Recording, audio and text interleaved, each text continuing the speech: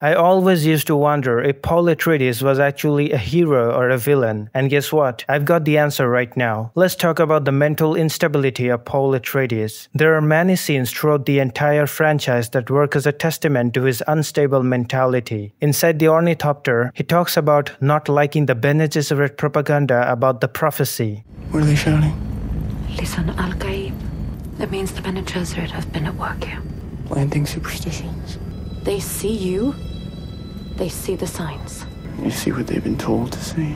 And then, inside the ecological testing station, he drops a hint to make Dr. Kynes believe that he is the Lisan al-Gaib. Fremen speak of the Lisan al-Gaib, the voice from the outer world who will lead them to paradise. He also tells a backstory about this woman which he probably has heard from somebody else. I know you loved a Fremen warrior and lost him in battle.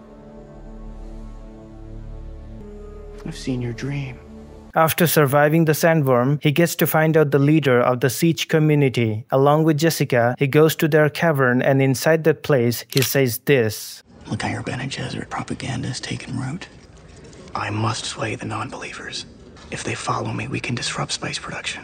But right after that, Paul does the exact opposite thing. When Jessica survives the Water of Life, everybody from the southern region begins to believe that Paul is the Lisan al-Gaib, and his mother has the ability to tolerate that poison just like it has been written on the inscriptions. And this was the reaction of Paul. It's no miracle. My mother was trained to do that. Poison transmutation is something advanced Bene Gesserit can do. Not the Mahdi.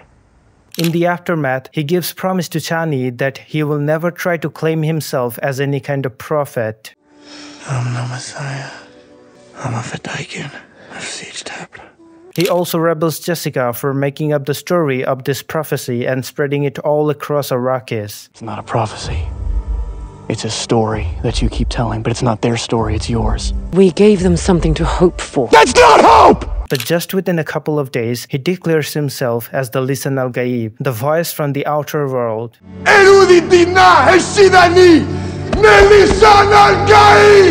I can show you a couple of scenes where he was shown to be shifting his mind very rapidly. Just have a look yourself. I would strike even further north. Then I will go further north. What does that mean? Means Desert Spring. I love it. I hate it. I prefer Johnny. I prefer Johnny too, then. I'm moving everyone to the south. I'll stay behind and cover your retreat. What are you talking about? Johnny, I can't go with you. I'll cross the storms with you. Go south. He talks about how he is never going to change himself and maintain unyielding loyalty to the relationship with Chani. My allegiance is to you, to the Fremen. I'm doing this for all of us. And then he also does this. I will love you as long as I breathe.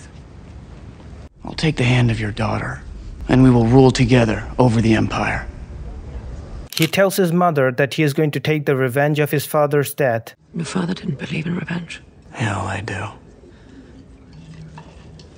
And then he also argues with Gurney on why taking the revenge can turn out to be a bad decision. Why is that a bad thing? Use it. It's not that simple. You have the power to avenge your father and you're afraid to use it? In Chapter 1, he was shown to be a bit indifferent to his training.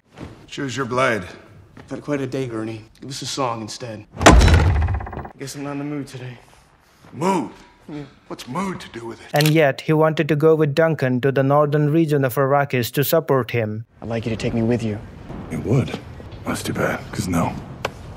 Throughout the entire movie, he had difficulties in making up his mind. And considering all of that, I had to put it this way. He is neither a hero nor a villain. We should call him an anti-hero. A man driven by the feeling of lust and vengeance with a pint of morality and rationality. Corrupted but not entirely selfish. Evil but not entirely evil. Selfish but not selfish with everybody. A liar but not an intentional deceiver. A savior who desires devotion from the victims. A survivor who likes to live with a bit of morality and style, hungry for power but tries to avoid getting dirty with others, a warmonger but only to attain peace and amity with others, frightened but also likes to show up when the time is rough. And this is how I would like to explain the psychodynamics of Paul Atreides. He is a very complicated person. Paul Atreides can fit in the heart of many people, but he cannot fit in the brain of many others.